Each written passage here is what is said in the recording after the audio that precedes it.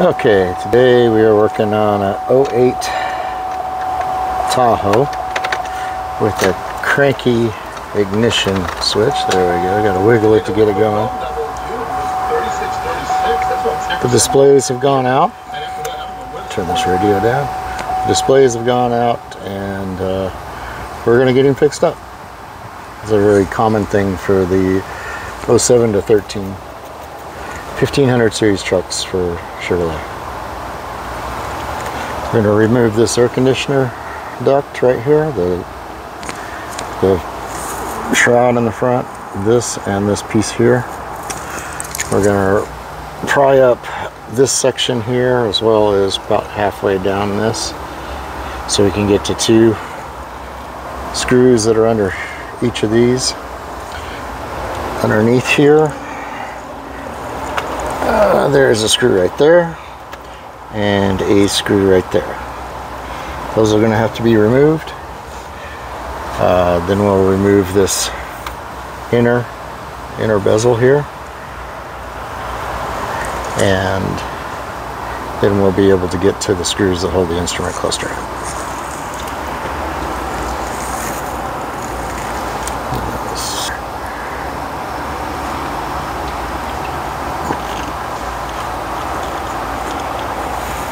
Hopefully you guys be able to see that from that angle.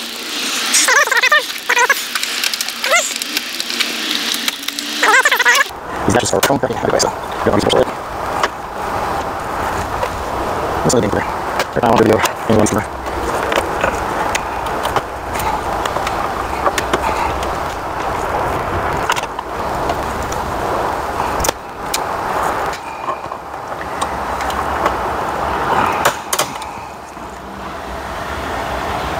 Alright, so there are 4 little clips that have to be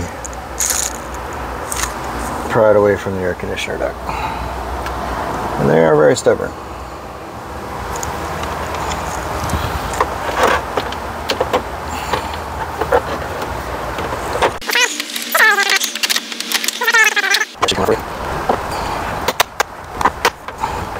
Can you get that through? Just right here.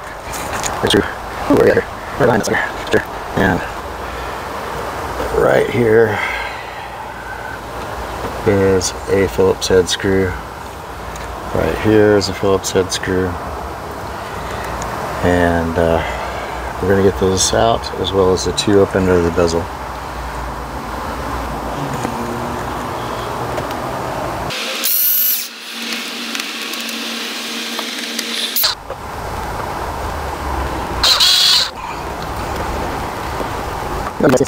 So he's going around for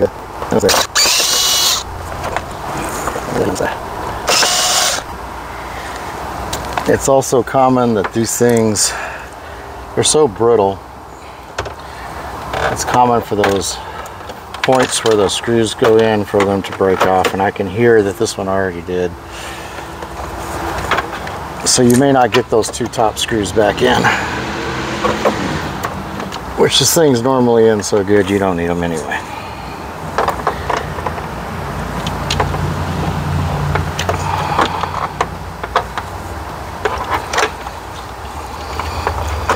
Okay, so just with a little work, you can pull that piece out.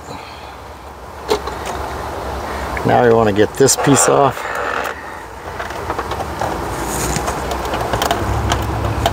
Which is in there with just some clips. Get your fingers underneath the back side of it and pull straight back. It doesn't feel the best, like you're going to break something, but it does come out.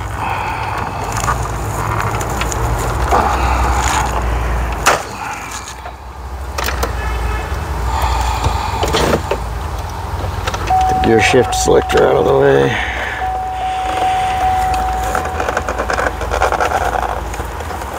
Alright, as you can see, those are in there with those copper clips. They are rather rough to get out. Now you got 4 7mm screws holding the cluster in.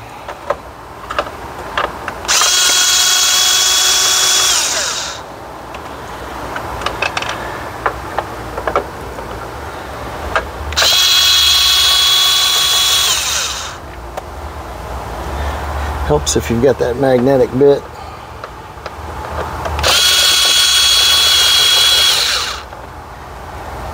I got a little flex shaft on here. That helps out a lot.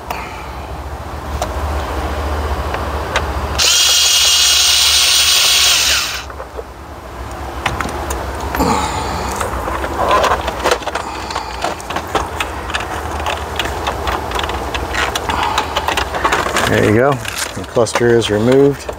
Don't forget to put your car back in park. You don't want to be chasing that sucker down the road. And that's it. You're out. Everything else in the air conditioning inside. Alright, now we're going to do the tear down on the cluster. Occasionally there's some screws in the back of these. This one does not have them. So you've got your standard little clips that hold the back side on.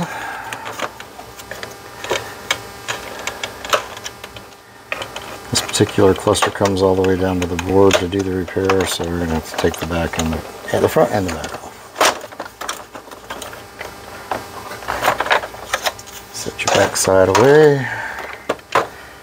Front side, it's got little clips that hang up. Keep your cluster, your lens cluster on there. You just push down on them and then out from the back side.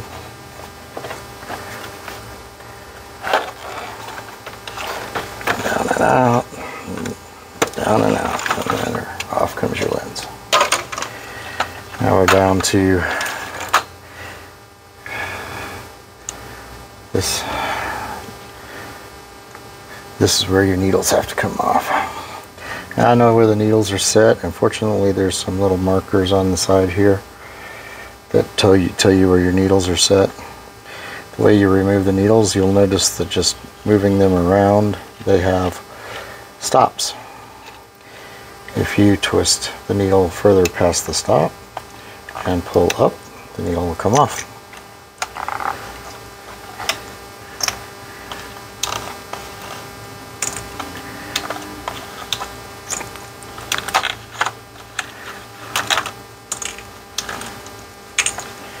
Now we're down to the circuit board, which is where we want to be.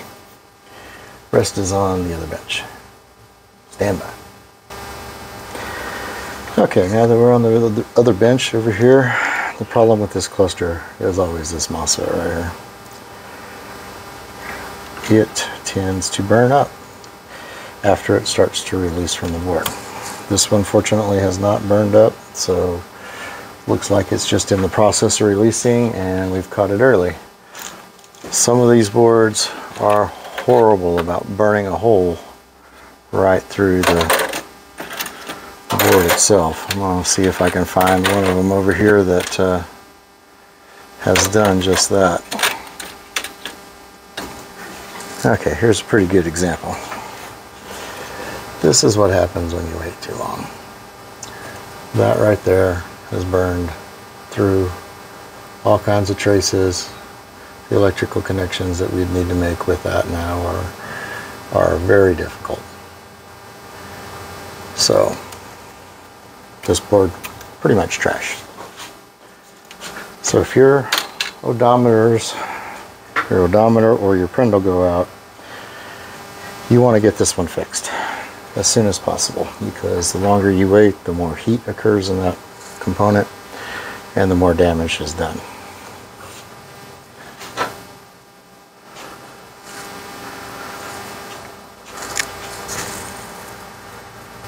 Okay, move back to the other bench so that we can show you a little something here. These things right here, if you press on them, you can make them come back on. Just a little further indication that that's where your problem is.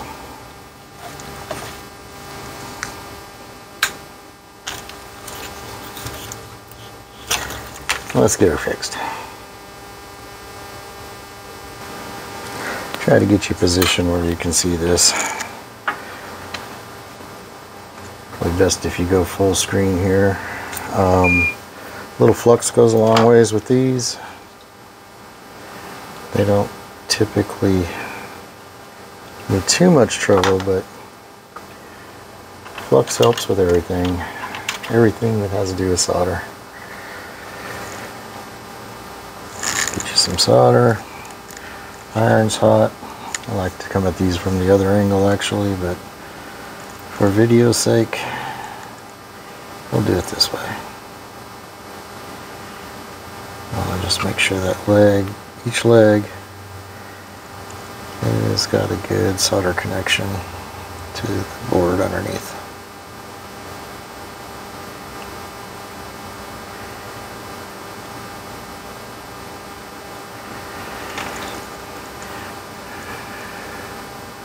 And solder this back side as well. There's just your ground. And you should be done with your repair other than the cleaning up the flux.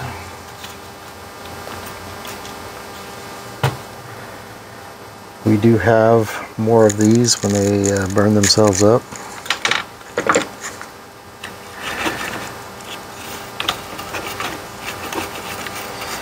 They do burn themselves up. This one was nice and fresh in its failure, so we didn't have to replace it. Find that part on Mauser or DigiKey.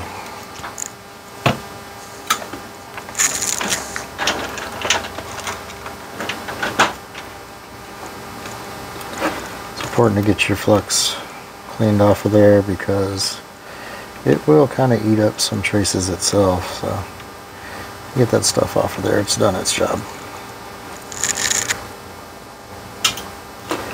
That's it. That's the repair on this one. Show you the process of putting it back together here. Lay the board in its back plate.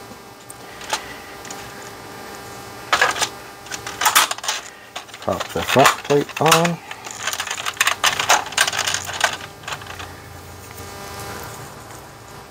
Try to get any of the little fingerprints or any grease I got on here off. Your needles go back on.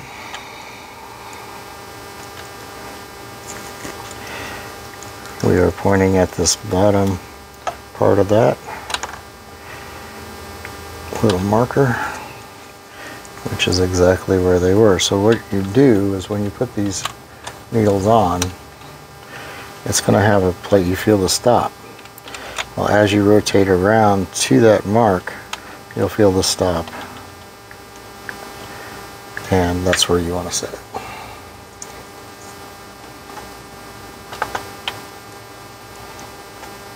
Hard to describe this, but you will feel what you're doing. So if I start the needle over here, then I'll feel the stop over here as I rotate around to the mark. Now the stop is over here.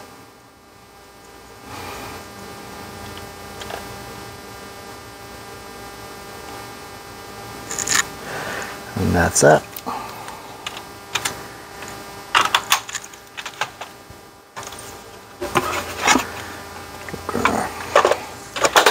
This back all just kind of snaps together. Throw a little cleaner at it. It's just window cleaner.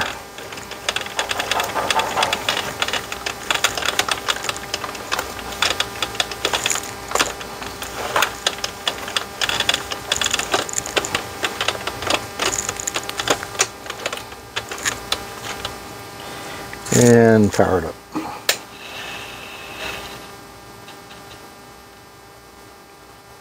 The gauges bounce like they're supposed to, and the displays come up. Check your trip odometer, it's all working. Everything's good. I'm ready to go back in the vehicle. This plug comes off the back like this. It comes out like this in the car as well. So there's a little catch right there. Push down, wiggle it out. Alright, so one thing worth mentioning, repairing your cluster versus replacing your cluster. Repairing your cluster keeps all the vehicle information intact. That way your mileage stays correct, and on some Fords and some other cars it has security information in the cluster itself, which allows your car to crank versus not. It's always a good thing. So if you put a new cluster in, what you'll need to do is program that cluster for your vehicle. And that can be more expensive than the cluster itself if you're putting a used cluster in.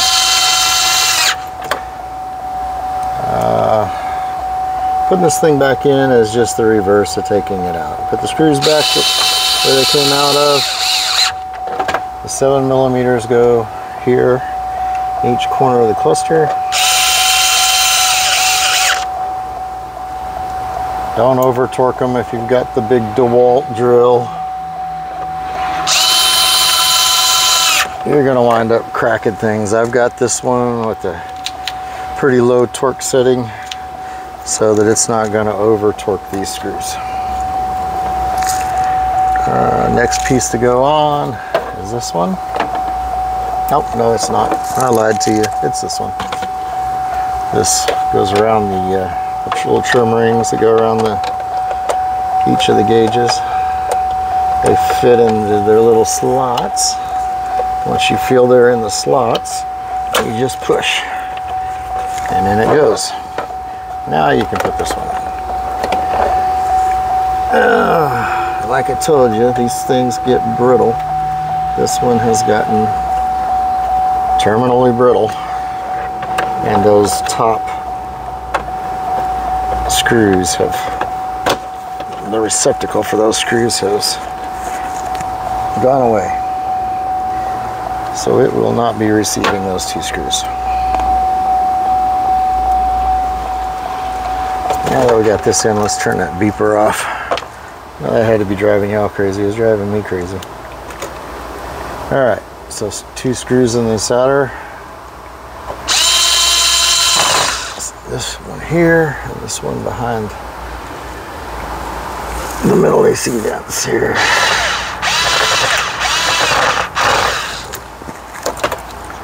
Now it's just a matter of fishing your AC ducts back into their spots, which can be tricky sometimes. It's difficult sometimes to get them to line up. Sometimes I have to go ahead and take that whole panel out to get it to line back up,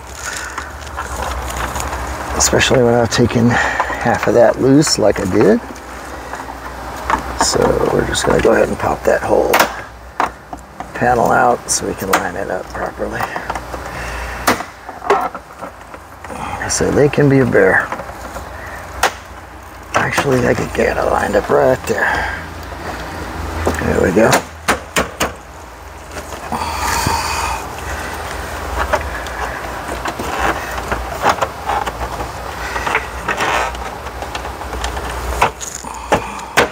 There it goes. And now our last one over here.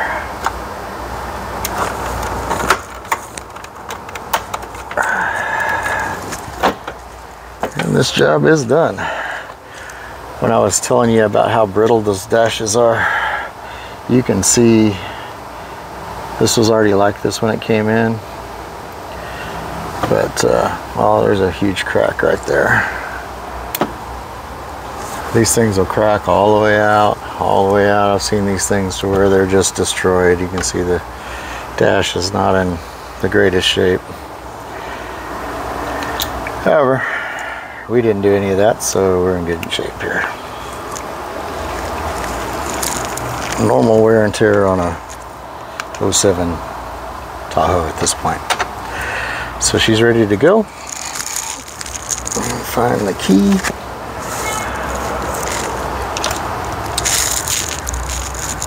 There it is. Oh, it's going to do that again too, but there you go. All operational. So that's the biggest repair that we, the most common repair we see on the 07 to 13 GM truck chassis. That's your basic cluster. It's in most of, just about all of the GM truck series from 7 to 13, except for the Escalades and some fancier stuff. So that's typically what goes wrong. There are some other things that go wrong with it. Processor will completely become corrupt, and we've seen holes burn right through the processor. There's not a repair for that currently because we don't know what processor they're using. As soon as we know what processor they're using, we might be able to fix them. Anyway, like, subscribe, share, hit the notification bell if you want to see the new videos as they come up. And thanks for watching. Hope we all get smarter with this stuff together. Thanks.